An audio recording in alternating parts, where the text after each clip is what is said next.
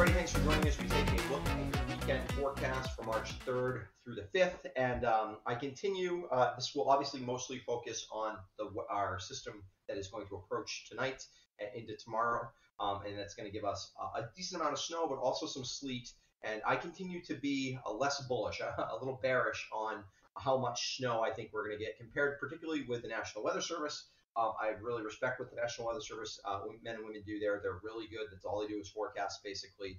But for some reason, and I'm not entirely sure, I feel like I've seen this happen many times this winter. And I think particularly for us here in southern Vermont, I think they're a little on the bullish side for how much snow we're going to get. My numbers are quite a bit less than theirs. I could be wrong. Wouldn't be the first time. But this just I want to give you the best forecast for what I think is really going to happen. And I do think it's based on a lot of what's happened this winter. Okay. First of all, we're not going to get radar today. Sorry about the radar situation, but for some reason the radar set I use is down, so I'm not really sure what's going on with that. But here's satellite, which kind of tells the story here. We have our system really getting going here across the central part of the United States. You can see the cold front here. Last night, this cold front had lots of energy and moisture associated with it. Big time thunderstorms across Texas as the cold front swept through. It'll have another round of good thunderstorms, big thunderstorms today. But what's here to notice is we're nowhere near starting to develop any kind of low pressure system off the coast. And actually, we got a long ways to go before that happens. And it's this late transfer of energy, which we've seen all winter. You can get big snow out of a system that kind of goes to the north and dies and redevelops off the coast. But it needs to redevelop off the coast. In order for us to get big snow here across southern Vermont, that needs to happen south of New Jersey usually, or in southern New Jersey, or off, near DC. Even better if it happens off the coast of the Carolinas. And that just has not happened all winter. We have seen a bunch of these systems that do redevelop. Some of them have not. Some of them just zoom to the west, and all we get is rain. But a bunch of them have redeveloped off the coast, but they do it too late, and we end up with this big slot of dry air that moves in between the two systems. And that changes us. Either we may stay snow, but the snow really lets up and it kind of becomes a non-accumulating snow, just sort of light snow for hours on end, or it changes to sleet. Oftentimes it changes when it kind of mixes with sleet because there's often a little bit of warm air that gets mixed into those dry slots as well. And I think that really is going to happen here once again, and that's really going to keep our accumulation numbers down, both that we get some sleet, and then we're not going to get as much liquid equivalent precipitation as a lot of the models are calling for. And there are some models that definitely support this idea that I've got, but not all of the models support it entirely. So there you go. Some of the models want to keep us snow, but they've wanted to do that all year. They've missed the dry slots quite consistently, or overstated. Here's my attempt at radar, but it doesn't really work. So Friday midday today. Here's our system, very well developed. No real hint of development. We do have some rain and a little bit of snow popping up associated with the warm front as we're starting to surge warm, moist air up over some cooler air here across the northeast. We've got snow on the backside of the system.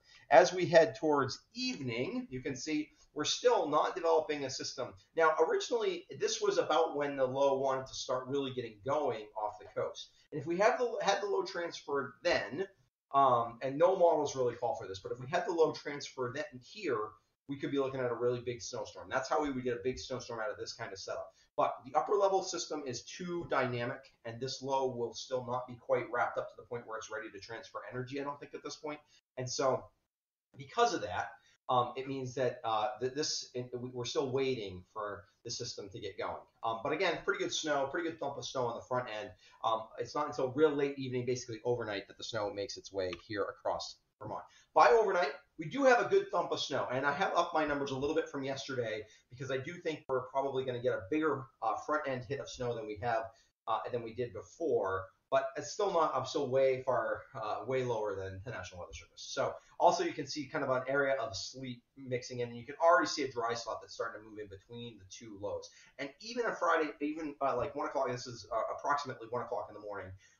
The parent low is still the stronger low, and we're just starting to get a low going here. And yes, that low is sort of starting to form over southern Jersey, but we would need this to really be, this low was becoming very dominant at this point, and this low was completely dying, and that's not happening. We're not getting the transfer fast enough to happen. As we head into Saturday morning, Finally, the low right over New York City, Long Island starts to become the dominant low. But again, I think this dry slot has punched into our west. I think precipitation kind of cuts off for a lot of the Hudson River Valley.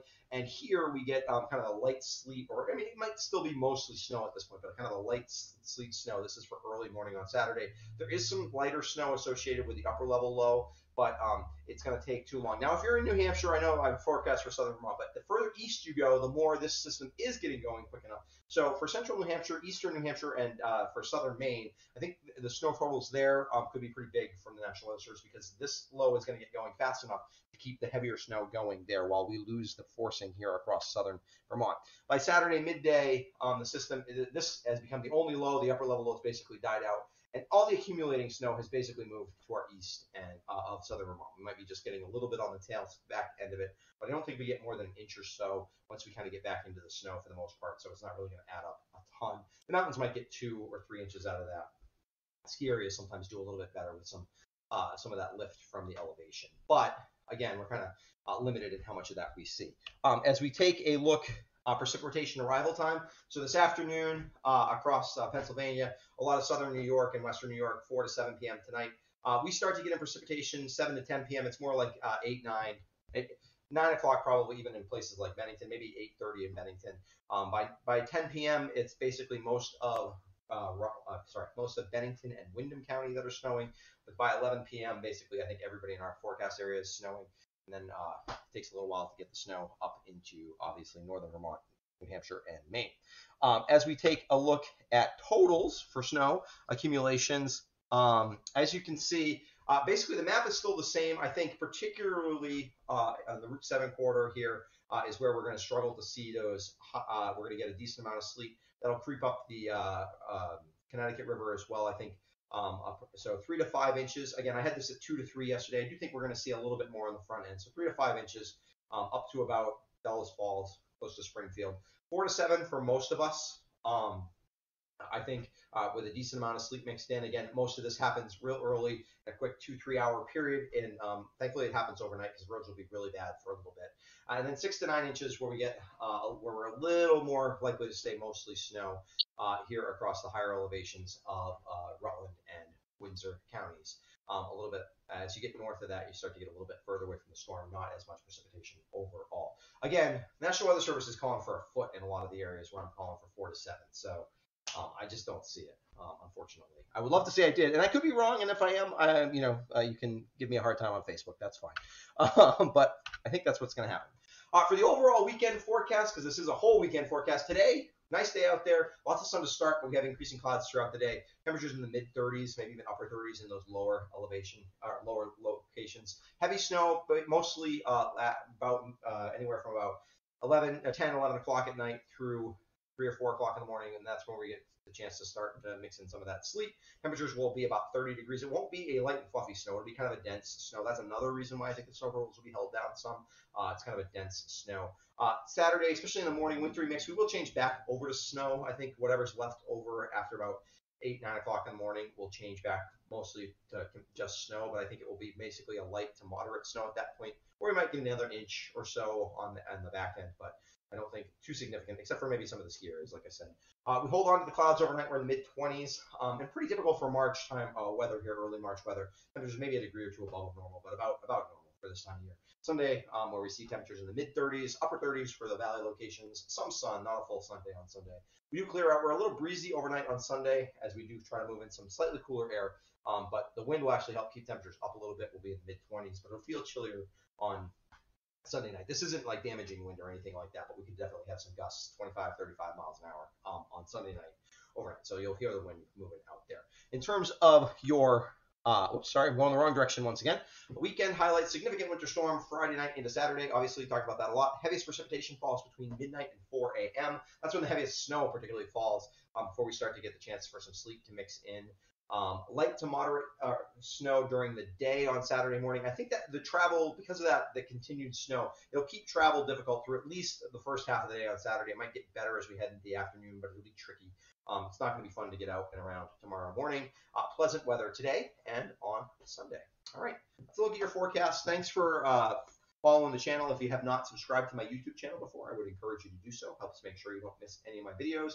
And I want to give a quick shout out to my patrons. They help support what I do here at the West River Weather Guy.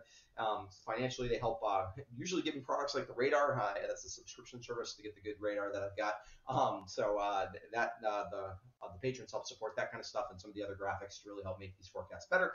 And also some of my access to models and things like that. So yeah, I appreciate their help. And I will be back on Monday with a look at your working forecast for next week.